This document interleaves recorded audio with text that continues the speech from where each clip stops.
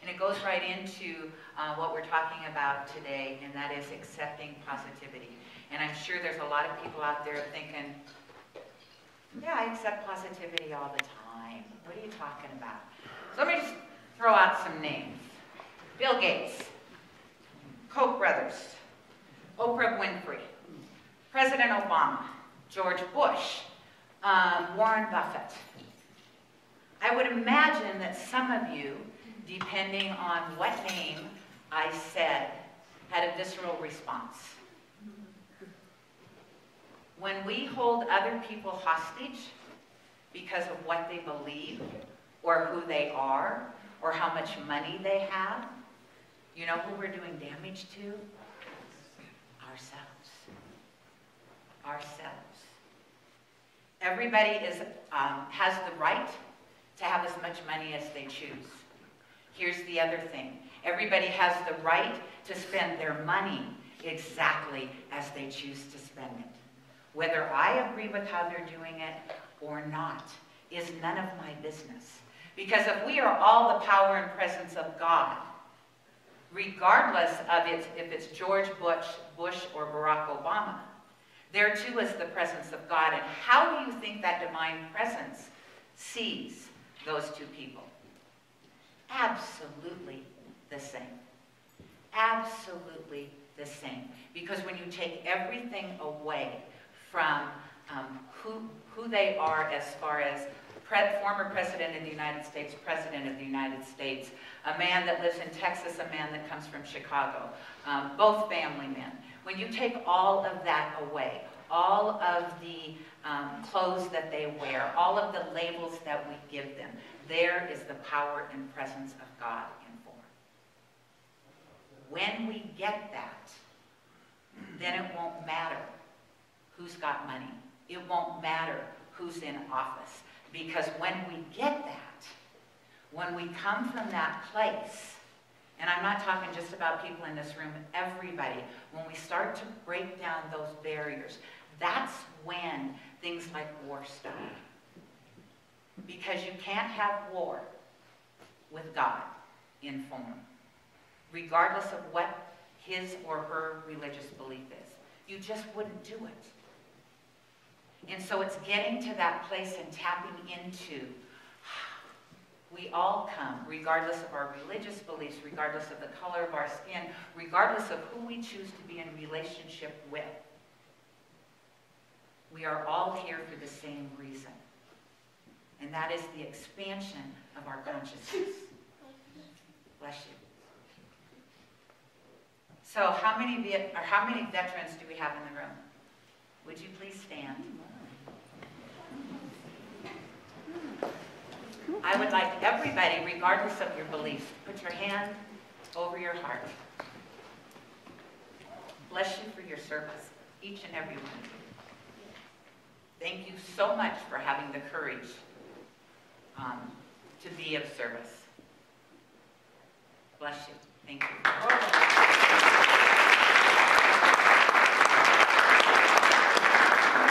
If we can't bless each other, we're blocking our own flow.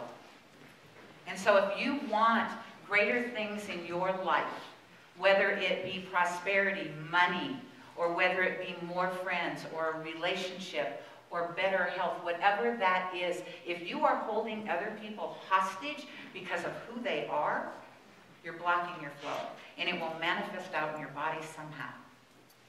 It will manifest out in the fact that you won't be able to get that money. You'll work hard, and you'll think, why, where's my good? You're blocking your good because you're holding other people hostage. So positive energy. We talk about it all the time, and I have said this many, many Sundays. I wish I could tell you that I am just the realm of positivity, and that's not true. It's not. I practice. Some days I'm way better than other days. And, like everybody else, we can be little judgment machines. I was going to look up online, and I forgot. I wanted to find out why a psychologist. I was going to look and say, why do we go to judgment first? There has to be something that, because I think we all do it. And it's not discernment, it's judgment.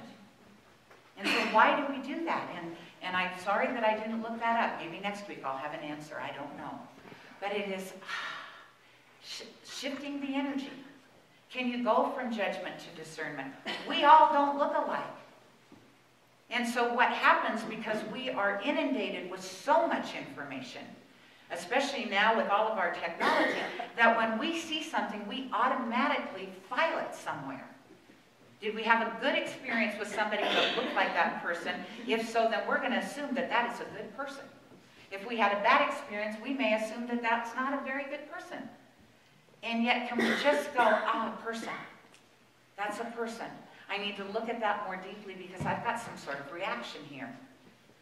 Instead of making them wrong, I've got a reaction. It's mine. That's what we forget. Nobody pushes your buttons. They try. The successful people, they get you to react. But the truth of the matter is they're your buttons, and if you don't want to react, you don't have to. And so when we react and react from that energy of I don't like, or you hurt my feelings, or whatever that is, when we react from that, then we create that energy out into the world that blocks our flow. And so what about surrender? Surrender is another positive thing to do, to accepting positivity. I surrender. And a lot of people will think, I surrender. Hell no, I'm not going to surrender. I have my beliefs. I'm not going to surrender. What are you talking about? I'm not talking about surrendering to someone. I am talking about surrendering to something. Something that is greater than who you are in this human form. I don't care what you call it. You can call it God, you can call it spirit, you can call it diva. Not diva. Deva, thank you. I was like, diva, really? I guess I could. It doesn't get offended. Deva, thank you.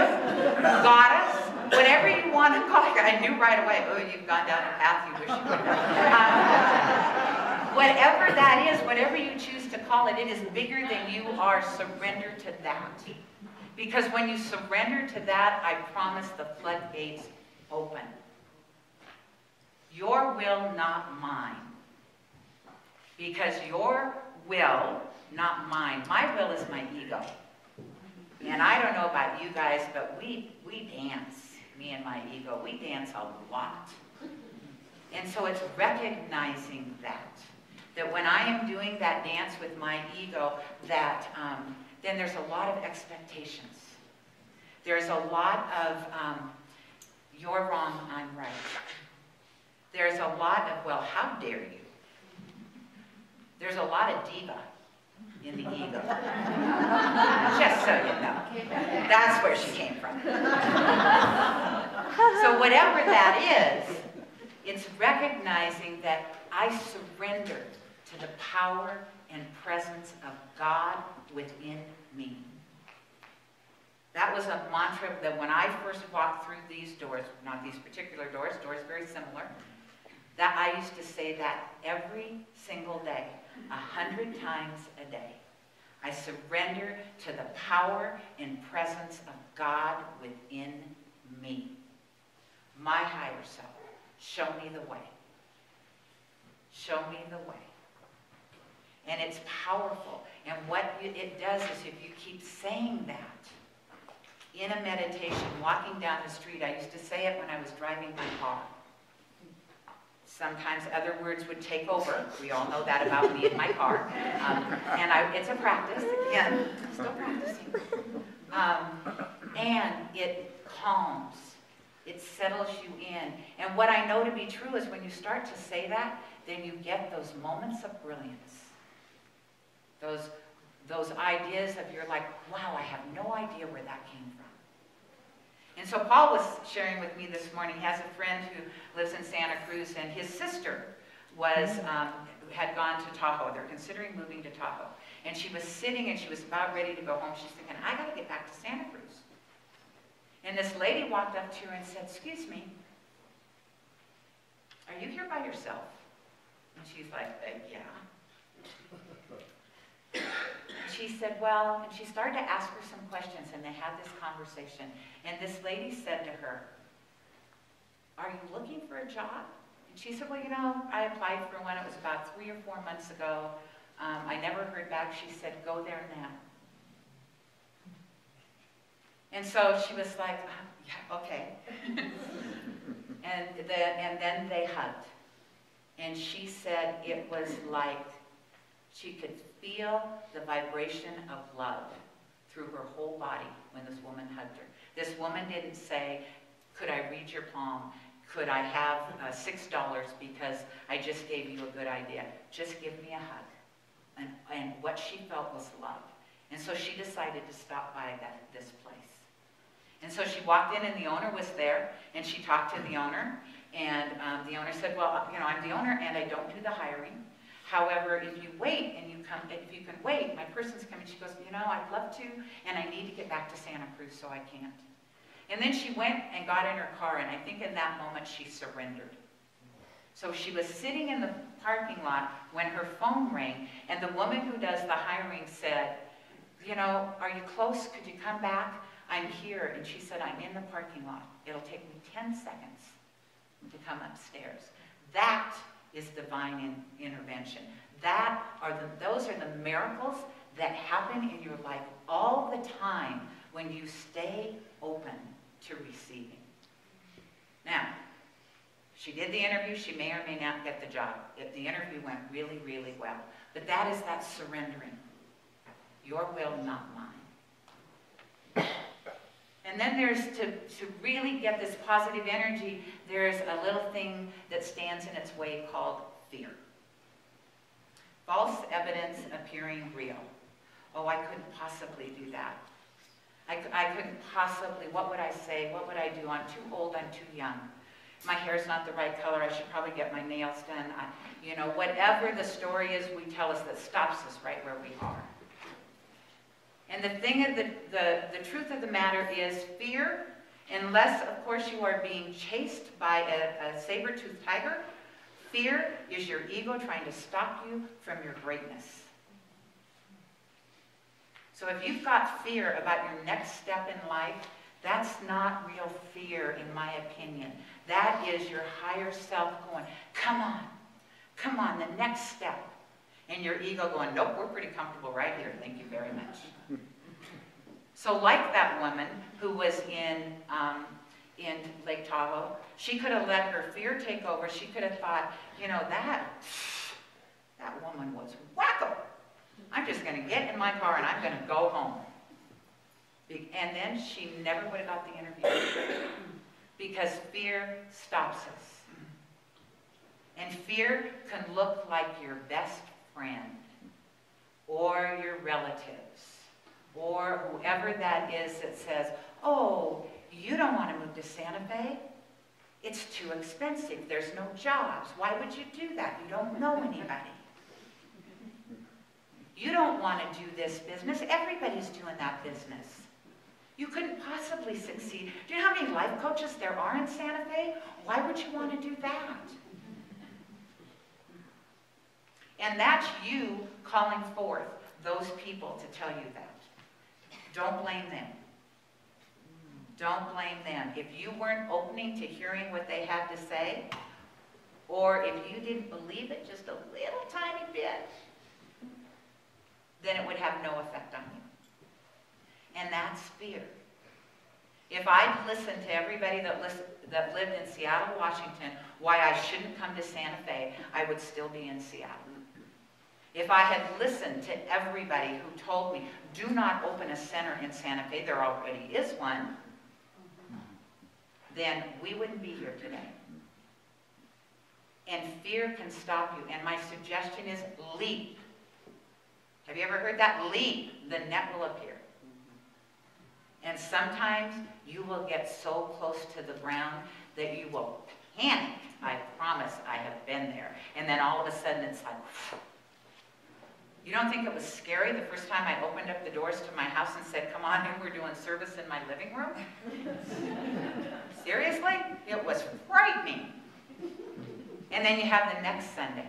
And the next Sunday, are they going to show up? Am I doing a good job? Is the music okay? You know, you can play havoc with yourself. And then I had to sit down and say, okay, you and I have an agreement. If I'm not supposed to be doing this, show me I'm not supposed to. Otherwise, full speed ahead. And so far, I have got no indication that I'm not supposed to be doing this. And I'm really happy about that because I love what I'm doing. I absolutely love it. This is my passion. And what I want to give to all of you is, what's your passion? You know, I think there was a quote, hang on just a minute. No, I didn't copy that. I didn't use that one. So it's, okay, squirrel. Because the thought just went out of my mind totally. All right, I have another one that's even better, Transcending Fear. And you'll recognize this one because this is by Bob Dylan. You gotta serve somebody. You're gonna serve the Lord or you're gonna serve the devil, but you're gonna serve somebody. Now, in this philosophy, nobody freak out and run for the doors. So what does he mean? I'm going to serve the Lord. Are you going to serve your passions in yourself? Are you going to create heaven right here on earth? Or are you going to serve the devil? And the devil is it's not a bad thing. However, the devil is that part of you that wants you to stay stuck right where you are. Because it's comfortable. It's comfortable doing the same thing over and over and over again. But one day you're going to wake up and go, what happened to my life? What happened to my life? And so I can encourage you, serve that higher self. If you want to call it the Lord, great. If you want to call it your higher self, great. If you want to call it by name, call it Carol, call it Maya, call it Kat, call it Paul, or Java Bean. You know, call it your name, because that's who you are. That's who you are. And then the last step is, instead of us constantly looking at what's wrong in the world, I don't know about you, but we hear it all the time, why don't we start making lists of what's right? What if we decided, I'm going to be that change maker? Every day I'm going to write down what's right with the world, what's right with my life, and what's right with me. Imagine the energy shift. Remember last week I said it takes less people thinking positively to shift the energy than it does for all the people thinking negatively. So if it takes less of us, we're not doing our job. Because right now, I think they're doing a major job. They being negative thinkers. I don't care what they look like or anything else. They get caught up in, oh my God. Oh my God, this is awful. The sky is falling. No, it's not. It really is not. And if you can grab onto that, you can create a life that not only works for you, it's going to work for the world, because we're going to shift the energy of everybody around us. One person at a time. That person would be me. Let's pray. So feeling the energy of this room, the delight, the love, just allowing that to seep into every cell of my being. Knowing that there truly is that power, that presence that is God. It is magnificent. And it is not a house divided against itself. It is only one.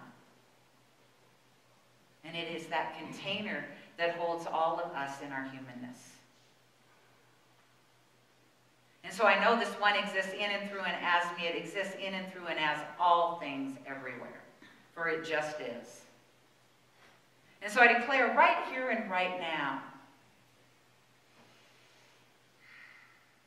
that power and that presence of love that radiates out from me, from you if you choose, ping-pongs around this room, finds a way to ping-pong around Santa Fe, and then starts to expand out. Because really, if there is no time and space in God, we can ping-pong anywhere we choose with our love, just by knowing I am the power, the presence of God in form. And I surrender to that love, to that joy, to that knowing. And so I give thanks for this knowing, for this community, for this fabulous day already. Knowing it's only going to get better because I expect nothing less. And it is in that divine expectation that I release these words into the law, knowing as they are spoken, it is already so. It is done. The universe has said yes, so I let go as I let God, and together we say loudly, and so it is. Namaste.